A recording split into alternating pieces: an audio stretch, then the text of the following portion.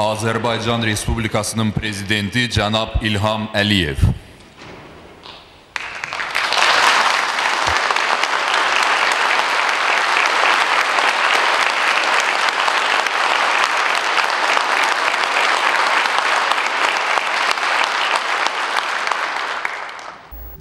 Making a keynote speech at the first session of the Azerbaijan Parliament's fifth convocation, head of the Parliament's administration, İlham Aliyev, said the statehood strategy left as the legacy by the nationwide leader Heydar Aliyev was being continued successfully in our country. This election is another achievement of the policy pursued by President İlham Aliyev in all spheres. Congratulating the parliamentarians on the elections, İlham Aliyev said according to the second article of the Parliament's internal regulation, the oldest member of the newly formed Parliament was to chair the first session. Parliamentarian Fatih Haydarov assumed this mission. Chairing the session, Fatih Haydarov declared the first session of the Azerbaijan Parliament's fifth convocation open. The anthem of the Republic of Azerbaijan was performed. Fatih Haydarov said according to the internal regulation, the list of parliamentarians was to be read out at the first session. A counting commission and Speaker of the Parliament were to be elected. Then Fatih Haydarov read out the list of the newly elected parliamentarians. Addressing the first session of the Parliament, President İlham Aliyev extended his congratulations on the start of the Azerbaijan Parliament's fifth convocation. The head of state said on November 1st our people expressed their will. The elections were transparent and fair. International observers also proved it. President İlham Aliyev underlined that with those elections, Azerbaijan made another successful step on the way of democracy. Azerbaijan is committed to democracy and all democratic institutions are successfully functioning in our country, said President İlham Aliyev, and underlined that recent development processes in the country had also had a significant impact on the results of the elections. Noting that our country's international influence was growing, our country was known as a reliable partner, economy was developing rapidly, influencing the citizens' lives, significant achievements were made in terms of poverty and unemployment. The head of state said all those achievements were based on the stability. President İlham Aliyev said interethnic and interreligious relations were built on the highest level in Azerbaijan, stressed that the state policy was united with the public support in this issue. The head of state underlined that there were new challenges ahead, said problems still remained and the main attention must be focused on their solution. Among them, Armenia and Azerbaijan Nagorno-Karabakh conflict comes first. Stating that Armenia was not interested in the settlement of the conflict, President İlham Aliyev said the international law and historic justice were on our side. The UN Security Council and other international organizations adopted decisions and resolutions on the settlement of the conflict. Our people will not allow creation of a second Armenian state in Azerbaijan's territory, said the head of state, and underlined that the activity of the OSCE Minsk group had not produced results. Diplomatic and political efforts will be continued, stressed the importance of solving the conflict only within Azerbaijan's territorial integrity. President İlham Aliyev said strengthening military potential was a top priority. It was important for our country's security. The head of state noted that reforms fight against corruption and bribery were underway to further develop Azerbaijan, touched on the importance of paying more attention to the development of the non-oil sector, implementing infrastructural and social projects in the regions.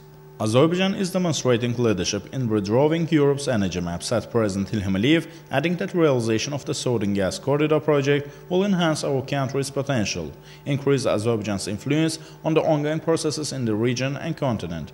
Azerbaijan was playing an important role in the creation of the East-West transport corridor. The head of state underlined that no external force could influence our policy and Azerbaijan's realities were the best answer to the smear campaigns against our country. Saying that the situation balance of forces had changed in the world while security was ensured in our country, Azerbaijan was capable of protecting itself from any interference. President İlham Aliyev stressed that our country was successfully stepping forward along the path of independence. Fatih Haydarov expressed gratitude to President İlham Aliyev on behalf of the parliamentarians, stated that all the tasks will be successfully fulfilled by the parliament. Fatih Haydarov declared the names of the candidates for the accounting commission. The candidates were approved through voting. Then Oktay Asadov was nominated to be the Speaker of the Parliament. Oktay Asadov stated the policy successfully pursued under the leadership of President İlham Aliyev will be supported on the level of the Parliament. Secret voting was held after the chairman of the Accounting Commission, İlham, gave information about the rules of voting. After the voting was over, İlham said 124 parliamentarians voted for Oktay Asadov. Oktay Asadov was elected as the Speaker of the Parliament. Following this, Speaker of the Parliament Oktay Asadov thanked for the confidence shown in him. Saying that the recent parliamentary elections was an important step in the country's development, Oktay Asadov stated that the members of the new Azerbaijan party had taken more seats, attributed it to the great influence of the party, and congratulated all his colleagues. Asadov said the parliament's activity was successful. Legislative framework of the policy pursued under the leadership of President Ilham Aliyev was strengthened even more. He said 116 sessions were held, more than 1,400 acts, 1,000 decisions and laws adopted during the Azerbaijani Parliament's fourth convocation. Amnesty Act was adopted on the initiative of the Ilham Aliyev Foundation. Much was done to enhance the international relations, systematic work done to ensure the support for Azerbaijan's position in Armenian-Azerbaijan Nagorno-Karabakh conflict. Significant contributions were made to the state's foreign policy. Oktay Asadov also spoke about the upcoming priorities in the parliament's activity. Then vice speakers were elected. Member of Parliament Ziyafet Askerov was elected as the first deputy chairman of the parliament, Bahar Muradova and Valihel Askerov as vice speakers. President Ilham Aliyev congratulated the speaker and vice speakers, wished success to the parliament. Chairman of the parliamentary committees were elected after the break. Member of Parliament Ali Husseini was elected as the chairman of the Parliament's Committee on Legal Policy and Statehood, Ziyafet Askerov as chairman of the Parliament's Committee on Defense, Security and Fight Against Corruption, Ziad Sametzadeh as the chairman of the Parliament's Committee on Economic Policy, Industry and Entrepreneurship, Valihel Askerov as the chairman of the Parliament's Committee on Natural Resources, Energy and Ecology, Eldar Ibrahimov as the chairman of the Parliament's Committee on Agrarian Policy, Hadir Ajabli as the chairman of the Parliament's Committee on Labour and Social Policy, Arif Rahimzadeh as the chairman of the Parliament's Committee on Regional Issues, Issa Habib Beyli as the chairman of the Parliament's Committee on Science and Education, Rafael Husseinov as the chairman of the Parliament's Committee on Culture, Bahar Muradova as the chairman of the Parliament's Committee on Human Rights, Samat Seyidov as the chairman of the Parliament's Committee on International and Interparliamentary Relations.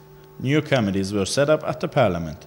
Ahliman Amiraslanov was elected as the chairman of the Parliament's Committee on Healthcare, Agyan Akhchivanli as the chairman of the Parliament's Committee on Family, Women and Children Affairs, Siyavush Novruzov as the chairman of the Parliament's Committee on Public Unions and Religious Organizations, Fuat Muradov as the chairman of the Parliament's Committee on Youth and Sports. The first working day of the Parliament ended.